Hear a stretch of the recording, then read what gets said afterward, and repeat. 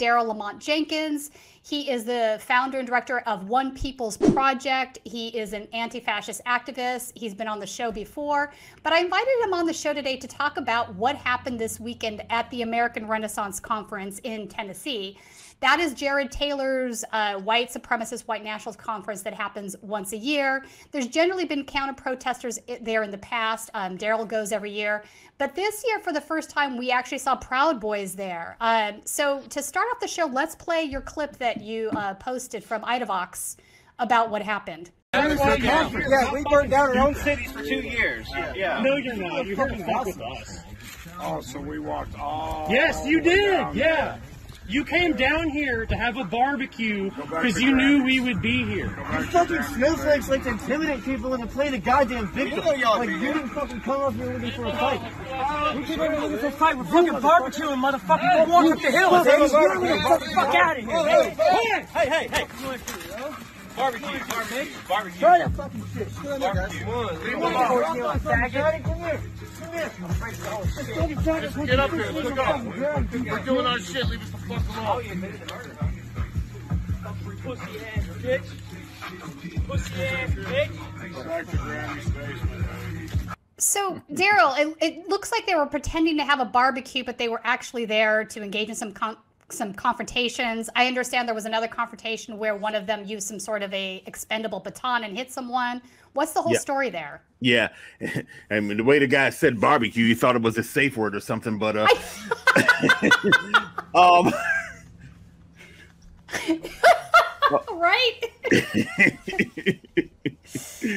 It was weird because I could tell you, like you said, we've been coming out to that particular conference in the woods of Tennessee for the past 10 years now.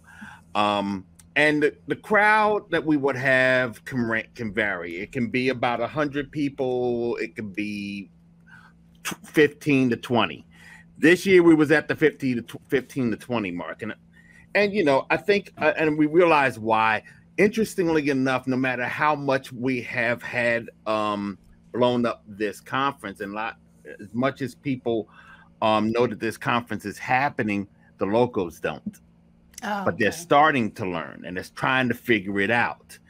And in fact, this year we got the Cumberland Presbyterian Church to denounce the American Renaissance Conference in a statement. As a matter of fact, that's going to be the next video that I post up on Idavox. I'm just actually today. I'm just coming back.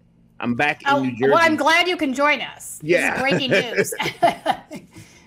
And so I'm just trying to get reconfigured, so to speak. So, but so, you know, we had a skeleton crew. We had about 15 to 20 people out there, and they were coming from obviously Jersey. They were coming from Atlanta and some other parts of the state, Knoxville. You know, and we did have somebody from Cumberland Presbyterian Church come, but they were flying in from San Francisco. And they had they told me that they was just concerned, the congregation was just concerned about the possibility of violence. And our attitude was that there was nothing to worry about, simply because we've never really had it. Right. I mean, it's always been just something ranging from a peaceful vigil to a shouting match, and then we all go home. Right. Right. There's only been one time that there has been some violence, and that came from whenever somebody from American Renaissance's conference attacked one of our people and got thrown into the lake for his troubles. Yeah. So, Daryle, let me ask you this. Generally speaking, Jared tells the attendees not to engage with the protesters, right? So, all right. So, but again, the Proud Boys, that's a whole different conversation, right? And this is where the fun begins. Now, we all know that the Proud Boys have been basically trying to show up wherever they can start some trouble over the past couple of months. And I guess we were next on the bill. We have never seen the Proud Boys there as Proud Boys. I mean, Jason Kessler used to be a Proud Boy. Right. He was there this year. And he had, and so they showed up, and we were like, first off, you're not supposed to have any firearms on the On the in the public park. grounds there, yeah. On the This is owned by the and state, right? This is just for them. This is, I mean, Okay. really, this was just for this weekend. Otherwise, it wouldn't be a problem. But now we, but so I just want to preface that, make the point known that you weren't supposed to have any firearms on the in the grounds, on the grounds. We would assume that means you're not supposed to have weapons. Right. So we're there. We're in the spot that we were holding our little vigil and yelling and screaming at the building. And here comes these cars and trucks that were driving down the hill. We thought they were workers because there's already a sign up on top of the hill saying that this is a walkway and no vehicles are supposed to go past a certain point. They went past that point. When we saw the yellow and black, we said, "Oh, wow. Okay. Thank you for coming." Right. Now, the video that you saw was actually round 2. Round 1, unfortunately, we had problems with the video. We can't play it. But in round 1 was me approaching, the Proud Boys, the assembled Proud Boys, and just trying to see why they were there. And they, of course, they were trying to say they were just there having a barbecue. We don't have, we couldn't care less about this conference. Right. Yeah, right. There's no way that they would show for a barbecue in the middle of a public park in Tennessee that was hosting American Renaissance that weekend. That's nonsense. Yeah. Yeah, but there's no way about 6 or 7 guys dressed in Proud Boy colors and carrying retractable batons would just so happen to want to do a barbecue in this expansive park right where we are. So no one was buying it, and they knew we weren't buying it. The one thing about Proud Boys is they like to play plausible deniability games. Yeah, 100%. But it gets weirder because, I'm sitting there talking with them. They're yelling and screaming, saying, "We know who you are," and all of this BS. And all of a sudden, one guy starts running up to us, and his name, we have his name. His name is Ryan Horowitz. He's out of Nashville. And he's the guy in the denim shirt and in the denim vest with punk rock patches on his vest of bands that are actually decidedly anti-racist and anti-fascist. Yeah. They're more on our side. Nausea. Okay. Discharge. Capitalist casualties. It's in the name, people. That's kind of wild. He's confused. So here's the fun part. Proud Boys, actually, you will never really see Proud Boys try to stir anything up with people of color, with black people. They would never get into it with black people. So it was pretty interesting how I'm standing right there, and Horowitz comes up to the guy next to me, the little white guy next to me, and starts getting in his face, getting nose to nose, calling him the N-word. And yes, that happened a lot from this guy. That is so weird. Then he attempts a headbutt, he fails. Then his boy, who is still trying to identify, comes with his retractable baton, and I asked about that. So you got your baton, and he started making threats about how people are going to start getting dropped, and then one thing led to another. He made a move. He got a lucky shot in on my boy, and basically everybody came to the table. So it was just mayhem. In a minute, it took a little minute, and they pulled back, and what you saw immediately after was that second move that was made that you see on IDVOX, and you see how Horowitz once again shoves my man. His boy comes after him. His boy's black. That's when Horowitz stepped back and was like, "Yeah, I noticed that." Mm-hmm. Well, they're concerned about the optics. They want people to believe they're not racist, but we have so much evidence saying otherwise. We have so much evidence saying otherwise. In fact, while they was wearing shirts that said F Nazis and F Antifa and all that, it was really interesting when we found out what cars were there. One of them belonged to somebody who was a notorious neo-Nazi, notorious white supremacist in the area. So he was with the Proud Boys. Yeah, no, I mean, we have a whole history of Proud Boys that are associated. Brian James was coming to my mind. So no, there's definitely crossover. There's always been crossover. You know, I have a feeling or a theory that at this point, the reason the Proud Boys are showing up to American Renaissance is what's left of the Proud Boy group, like what didn't get decimated after January 6th. A lot of these guys are much more committed to more extremist positions than before. So it seems on brand to me that they would show up to this conference this year. Yes, and we was trying to figure out where we're waiting to see what Jared Taylor will do. How he's going to respond to Daryle Taylor being the founder and publisher of American Renaissance, the website. Right. And you know, it was because normally, like you said, he basically tries to keep away from this kind of violence. But the one thing that the Proud Boys are good for is plausible deniability. Yeah. And whenever that happens, and this was a perfect example of it, to be honest with you. Jared can simply play, we didn't know anything about this or some kind of nonsense. But the fact of the matter is, now it's happening.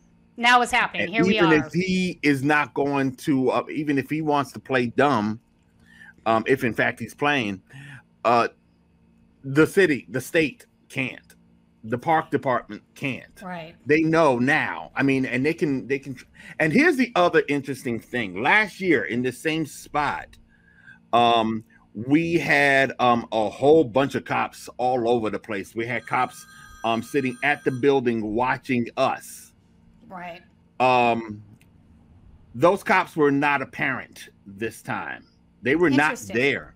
They were not there. Well, when we tried, one guy actually tried to cross the little bridge between our area and the building, and they told us don't cross the barricade. Somebody came out and said, no, you stay on your side, some nonsense like that. So they were watching, but they were not enforced the way they were last year and in years past.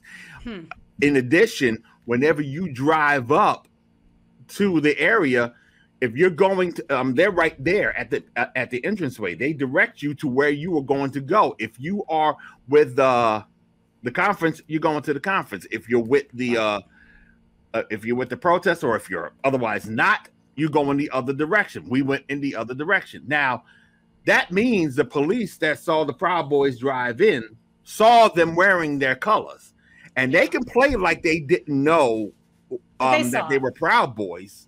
Right. But they were still wearing the F Antifa shirts, or F Nazi shirts. So you know, and they had the laurels, the gold laurels. Clearly, it was Proud Boy attire. Yeah. So we knew who. So everybody knew who they were. Everybody knew who they were. So the fact that they were allowed to go into that area makes us wonder what the heck was going on. Round 3 happened when we went to go up to my rental and basically get gear to help our person take care of his head or whatever.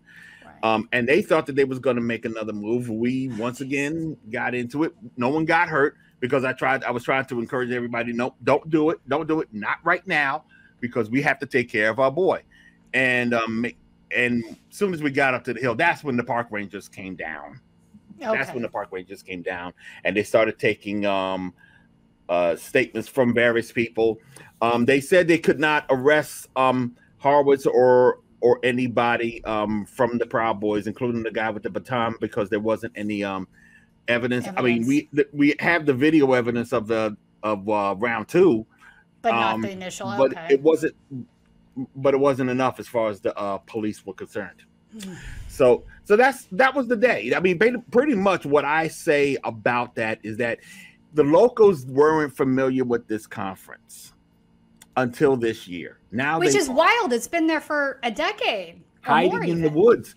The one thing that's important to remember is that there isn't any ground. There weren't any people on the ground ginning this concern up, and people know what was going on. We were there. I'm coming from New Jersey. A lot of us are coming from other parts of Tennessee. Nashville proper only has but a few people. That changed this year. So if Jared Taylor, if American Renaissance happens again at this park, there'll be a greater car. That 15 to 20 is gone forever. Yeah. That 15 to 20 people is gone forever. We're going to be out there, and we're going to make sure that we're out there. We got to be. Yeah, no, I feel you there. The other thing that I wanted to talk with you about is there was an Idaho police officer that had been billed on the guest speaker list. He was using a surname, Derek Vinlander. Vineyard. Oh, Vineyard, pardon me. And his face had been blocked out. We now know who that guy was. I wanted to play, before we get into who he is, I want to play a clip really quickly of Jared Taylor speaking with him a few months back. I also want to mention that on the American Renaissance website, this cop has written multiple articles that are unbelievably racist. I mean, like shockingly racist articles. And he is saying that he's a cop. So I often tell, when you and I have conversations, it's whatever the worst crime of the day is, it's usually either a black person or somebody, a non-white. I mean, of course, white people do DUIs, they do domestic violence, they steal, but when it's something where you pause and go, holy cow, I can't believe that happened in this town, it's almost without exception, it's somebody that's not from there and is a black person. It's almost without fail. So this 5%, these are the most disagreeable and repellent and potentially dangerous experiences for you. Almost without exception, yes. I understand that blacks very frequently resist arrest and they accuse you of racism. Over and over and over you get this. Is it fair to say that at least a profoundly uncooperative attitude is something that you can count on, and that chances are you're going to get a violent resistance, and accused of racism? Is that pretty much what you can expect? It's a script. That's what happens every single time, no matter what the case is. You can catch them just finishing beating someone, and during the subsequent resisting of arrest, the fight, we're called racist. It's during the actual event. We can catch them in the act, and the mere fact that we are catching them as racist, it's 100% of the time we're accused of being racist, especially in this town, obviously, because there's so few black people there. But when we do encounter them, of course it's going to be white officers, because that's mostly what we have. And when they get arrested, they're going to scream racism every single time. I just saw an example of it last week. It's every single time that comes up, every single time. They don't hear themselves, Daryle. They seriously don't see themselves. He's complaining about being called out as racist, and where is he? Who is he talking to? And he's also saying racist things. So just for folks that we've talked about this on the show before, but I want to mention this really quickly for anybody that isn't familiar or hasn't seen those shows. So Jared Taylor would consider himself to be what he calls a race realist, which is sort of a biodeterministic viewpoint of what race is, meaning that inside the races, they're biologically determined. Your IQ is hardwired to your race, like in a whole bunch of other hogwash that's completely debunked and untrue. It's like old race science, but he clings to these things, right?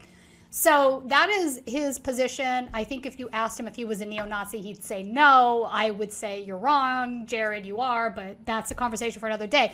So this cop, Derek, obviously, he's out there in the. It's Daniel Vineyard. It's a character. Daniel. Yeah, that's right. I keep on saying it's a character from American History X that's played by Edward Furlong. Right. So his real name is Captain. Now that we have his real name is Captain Brang Nelson. I'm not sure if I'm pronouncing that correctly. So he was a captain. He was a captain. I mean, he's way up there in the police force. This is shocking to me. When you understand what police are about, it isn't shocking at all. Fair. I mean, fair. And when you talk, and he said himself in that clip, Moscow, Idaho doesn't have a lot of black people there. So, that lends itself to some really questionable, to underscore a fact, attitudes about black people, not just amongst the police, but amongst the community as well. I mean, I just came back from Coeur d'Alene, Idaho. I'm not sure how far away from Moscow it is, but when you see but you get an idea of how should I say, the prevailing notion about people of color are in Idaho. I mean, Idaho's a very racist state. Yeah, there's a lot of right-wing extremism in Idaho. That's been the case for a long time, I believe. But it's curious because they have yet to find, because Moscow, Idaho was also where those 4 college students were murdered recently. And I'm waiting, and they haven't found a suspect yet. I'm curious as to see who that suspect is and what this police officer will Right. say if that person happens to be white, you know. Yeah. And if they happen to be black, I already know what I'm going to say. Doesn't mean anything doesn't mean anything to me, because not all black people act that way, despite what he wants to say. To him, black people are all like walking in uniform or some nonsense, but he is really caught up. It's the biodeterministic stuff, right? So the group is monolithic because these traits are determined by biology, right? So it's a very debunked form of race science. It's not even science; it's junk science. It's basically it's junk science. I agree with you. I 100% agree with you. It's absolutely junk science. It's bullshit. It advances a political agenda more than a scientific one. That's correct. And he isn't even on that. I mean, all he wanted to do really at this conference was complain about the fact that he can't be as racist as he wants to be. I mean, right. during the conference, he was complaining a lot about how critical race theory has affected his ability to police, which is curious. Which is curious because critical race theory actually, for those who know what critical race theory really is, as opposed to what Christopher Rufo on the Manhattan Institute says it is, critical race theory is about looking at how racism is utilized within our institutions, namely law enforcement. And he is saying that that critical race theory had affected his ability to police. He wasn't allowed to say black male anymore for a suspect, but had to say dark-skinned. And that makes sense. That makes sense because if you come here to New York and New Jersey, they numerically code the races so people don't pick up on it. My brother and I was just talking about it. If you're white, they refer to you as a number 1. And if you're black, they refer to you as a number 2. Oh, really? Yeah. I didn't know that. Interesting. And so he was, the funny thing, he'll tell you that he can always tell a suspect was black because if the report said they vaulted over the counter, that meant they were black. Yeah, I mean, it just doesn't make sense. But that is the kind of things that they say and think. It's crazy. Yeah, I mean, that's the kind of thing that we have to deal with our police. And and I'm gonna tell you something. Him being at that conference was really important for us. Former Representative Steve King being at that conference. Steve King was there. Yeah. Yes. Okay.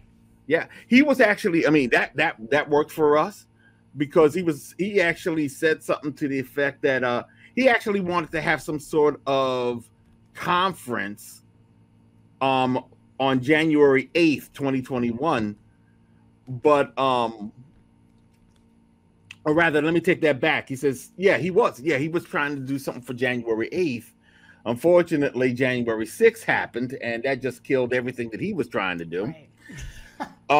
Laura Loomer, anti-Muslim activist, and she was one of the few women that have spoken at this conference, actually defended Kanye. I know. So I have a hard time rounding the circle that is Laura Loomer because she's also Jewish by heritage. So. Yeah, she says she actually told them in the conference this weekend that Kanye was right about the Jews. I'm not surprised. Yeah. I wish I could say I'm surprised by this, but I'm not. It's sort of on brand for her. And what other things, before I let you go, what other highlights did you want to mention that were important? I mean, I would say honestly that this conference is really important for people to pay very close attention to. This and other conferences that of that stripe. There's tons of other hate conferences that go on like this. I'm not even going into the mainstream. I'm just talking about your white nationalist conferences that take place all the time. American Renaissance is the only one that is publicly announced. And and people know where to go. They announce where it's going to be. They announce when it's going to be. Being that this is the first time we had altercations with their side, regardless of what they want to say, it is their side.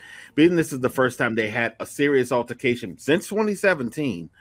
It remains to be seen what's going to happen in the future. But what definitely happened is that it's on everybody's radar now down in down in the Nashville area. And I know that we are going to be talking to people down there a lot more over the next year, so that when this happens again, never mind the fact that never mind trying to get people to come out, having people talking about this conference and having people in this area talking about the damage it's doing to their community is very important. The reason why the Cumberland Presbyterian Church had even come out for this is because, in particular, it's general principle. This church was founded on the park grounds 200 years ago. So I didn't know that. Okay. When they found out, a matter of fact, it's beautiful. Let me tell you something. Montgomery Bell Park is beautiful. And if you go, and there's a certain area where there's a kind of a shrine to the founders there, to the founders of this denomination. Okay. There is a little log cabin kind of house that is supposed to be a replica of the home where the founders had congregated to form. Okay. And there's a little chapel that's also there. And this chapel was hardcore. I mean, all it is the pews, altar. That's it. That's it. That's it. And it belongs to the denomination, and it's beautiful. I mean, I'm actually surprised I didn't take pictures of it, but hopefully I can go down there again on more pleasant terms, because I definitely want to work with the church a lot more to talk about. And they they didn't know that this had been going on down the road, so to speak. They had inklings and stuff like that, but not everybody, I think, on the church is on board, and not everybody is on at the church has an idea of what they want to do in regards to it.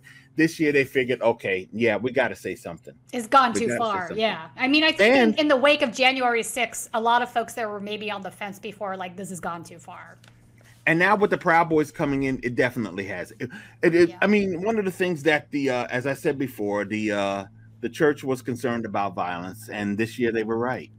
And that's why a lot of them didn't come out. So what I told them is, look, I want to come down sometime in the springs, maybe in the winter. But I would like to come down and talk with the church and play this game on their terms. It's got to be done on their terms. They know their community better than I do. Yeah, and it's important that protests are also involving the community there. I see what you're saying. Yeah, and I think, and then really that is the biggest mistake. A lot of people, and there's a lot of people there that wish they did know. And we're going to change the living daylights out of that, especially if we're dealing with the Proud Boys now. Yeah, because the Proud Boys showed us, they're going to show you that violence. Yeah, you know, they want to solve all of their political disputes through violence. So they're not in the same realm as Jared Taylor saying, yeah, let's not engage with them. That's over if this is going to be a regular stop for the Proud Boys. I agree. And I got to be honest with you. Let's not just talk about the Proud Boys in regards to this conference, because over the past, as I said earlier, over the past month or so, they have been couple of months now, they've been going to drag performances or any LGBTQ event, trying to cause some drama, trying to get into fights with people there, and we haven't seen any pushback against them. Instead, what we get is that I have a friend of mine that's sitting in jail in Albany, because back on January 6th in Albany, they were attacking some people, and he tried to protect them and ended up stabbing 2 of them. So now he just got sentenced to 20 years. He's going to appeal. His name is Alex Contapassis. I mean, sometimes you'll see him under the name Alex Stokes. Okay. I'll have something on IdaVox about him shortly. But he's a friend, and I was with him in Charlottesville, and we talked regularly. And the fact of the matter is, he doesn't belong in jail because the Proud Boys are out there causing drama. And we just chased the Proud Boys out of Penn State. or rather Gavin McInnes out of Penn State. We chased him out of New Jersey. We chased him out of New Jersey just last week when they tried to hold an event. And in interest of their plausible deniability routine, they called it a comedy show. Right. And this is how they're going to operate, and we're just going to have to operate a lot better than they are. I mean, it's over. It's over. Yeah, it's over. Everybody knows they're not a drinking club. It's definitely over. Daryle, if folks want to follow your work and keep in touch with what you're working on, where's the best place for them to do that? You can go to onepeoplesproject.com, and you can go to idavox.com, idavox.com. You can still see Idavox is your media. Your media. Yes, it's the media news line. Yes. If people want to donate, that's you go to Idavox. You can click on that. We can. We're trying to get our fund. We got our fundraiser for the end of the year off the ground, and we want people to help us out as the year draws so close, so we can get ready for next year. We want to thank everybody who helped us on this particular trip, because we were really short on cash. We're always short on cash, but we really want to make sure that we are at these events when they happen. I'm going to just put this out, to be honest. I actually want to try to come out to the inauguration of the Arizona governor. So if anybody's willing to help out with that, that'll be great. That's happening on January 2nd. Normally, I don't like telling people when I'm coming, because then all of a sudden everybody that wants to play comes. Right. So, and they start talking about it. You're on their hit list, Daryle. You know, it's like, it ain't about me, but I want to try to get down there. So I'm just putting it out there. If anybody's willing to help, please do. Great.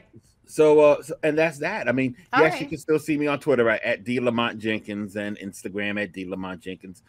But that's it in a nutshell. Thanks for thanks for popping on and sharing your rendition of this weekend. I think I want to give as much attention to these things as possible so people know what's happening out there. I appreciate your time. Thanks for joining us. All right, thank you.